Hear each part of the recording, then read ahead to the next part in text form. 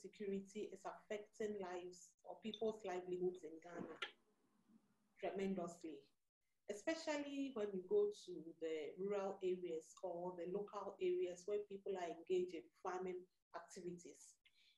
It is seriously affecting the level of investment that people are committing into their agribusiness.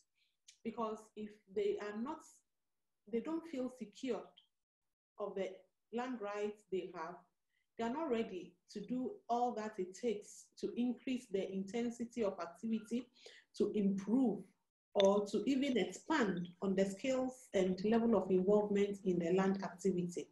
In fact, in recent times in Ghana, we have had cases where cocoa farms have been given to small-scale miners, and they have taken greater parts of the cocoa trees, digging under the cocoa trees for the gold. And so farmers don't have any opportunity to continue their farming activities.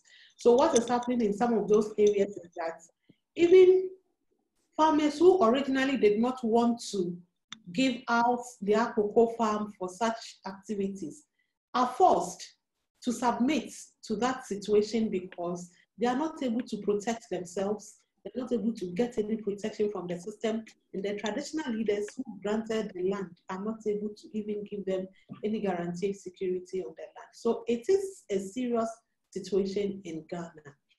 If we come to the urban areas, it is still trying to develop their own small businesses or their housing units for them to be able to engage in business activities in the cities.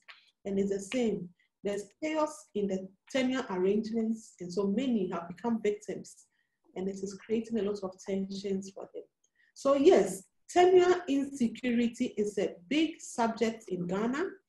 Many don't feel secured, and because of that, people are using all kinds of other means to ensure that they get protection for themselves by employing security men and other things on their land, which is also creating further insecurity for other people around the area.